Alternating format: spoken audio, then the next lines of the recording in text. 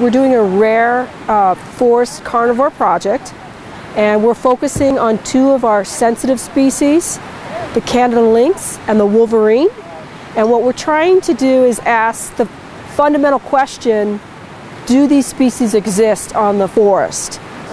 We just want to see what's out there, so we have a better idea of what this habitat's providing, how we can better manage for that habitat, whether we can just see what extent they might be out there. So far we have very limited information. So we're here on the Uinta Mountains, on the north slope. Right now we're in the Bear River drainage, looking for rare forest carnivores. These animals, lynx and wolverine, can be elusive.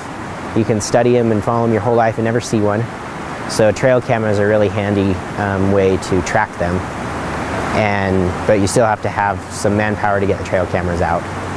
So that's where all the volunteers have come in to help with putting these trail cameras out.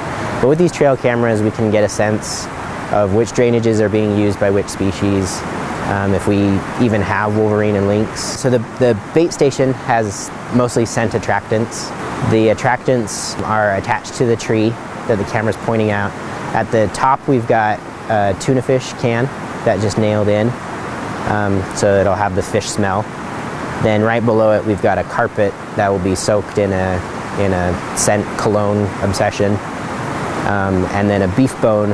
And with the beef bone, it will be also coated with a lure that's used by trappers called gusto.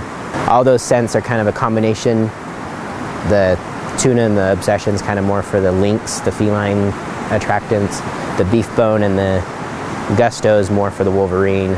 So hopefully it could attract one or the other or both to these stations. And so wherever there's a gap in data that can help be filled by a really great, energetic group of willing folks who, many of these people are going to be out here anyway on their weekends, trail running, backpacking, hiking, and right now there's just this void in data. And so we hope we can help add data to that gap and help add to the understanding of how these really elusive carnivores are using this landscape. And to do that, we harness the outdoor skills and the passion and the energy of outdoors people.